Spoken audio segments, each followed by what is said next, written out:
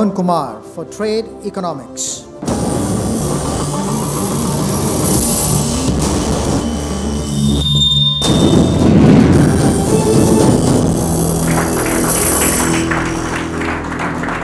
Ambassador Mohan Kumar has had an illustrious career in Indian Foreign Service lasting 36 years. The strategic relations and trade partnership between India and France grew remarkably under his watch during his tenure as the Indian ambassador to France. He was also actively involved in the Climate Change Accord of Paris in 2015 and has enormous expertise in the area of international trade and multilateral negotiations. Congratulations.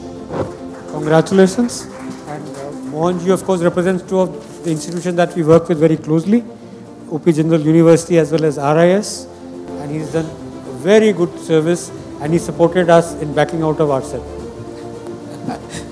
Thank you very much, Bibekda, whom I hugely respect. It's good to have you, sir. Sameerji, thank you very much for this honor. Look, I will not conceal from all of you that I am an outlier. I'm not a pure economist. And by the way, it's interesting. Radhika ji, who was one of the previous awardees, mentioned Isha Ahluwalia. I also want to do that. I met her in Paris and it was she who told me, why don't you do a PhD? Your views on WTO are so clear. Mr. Montek Ahluwalia has left, but I must place on record, it's thanks to Isha that I went to Sciences Po in Paris and I said I would like to do my PhD there even when I was ambassador there. And Sciences Po took 3 months to decide whether my thesis fitted into their Department of Economics or Department of Political Science. And finally, I think they said it's easier that you do it in political science. But really, my claim to fame, and I'm so honored by this award, my only claim to fame is that in the Indian Foreign Service, it's unusual to specialize in trade and economics.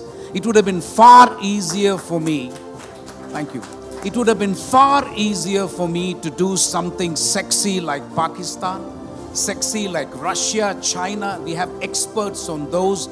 So when I specialized in international trade, and you have to walk into the foreign secretary's room and ask for a posting, I remember doing it to one of the foreign secretaries and she said, frankly, I don't know what the hell to do with you. You specialized in GATT, WTO. I can't send you to Geneva. That's an IAS job. I can't send you to Ministry of Commerce. You will be humiliated by the IAS guys. What do I do with you? So she very much wanted to kind of, tell me that, listen, how do you solve a problem like Mohan?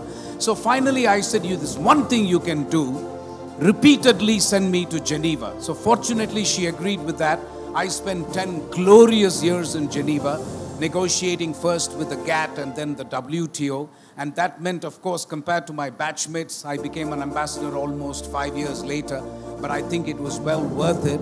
And therefore, I really take this award very, very seriously. Thank you very much for your attention. Thank you so much. And to reveal a secret, he is the only one I know of who wrote the thesis by hand.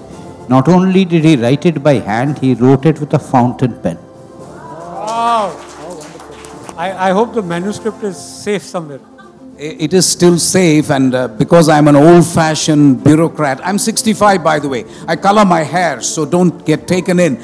But when we joined the Foreign Service, we were taught dictation skills.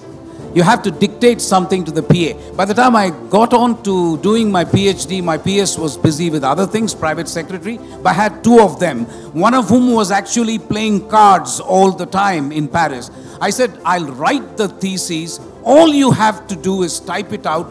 Just don't make any mistakes, because frankly, the quality of private secretaries that we had 25 years ago, we don't have them now. Now, if you dictate, you'll have to dictate it 10 times. It'll come back with all sorts of errors and so on. So I actually wrote it out. Thank you very much, Bibekda, for remembering it. I share one thing with this great man, which is that we share a real fondness for pens. So I actually wrote it on Swiss stationery with a Mont Blanc pen, 500 pages. So thank you.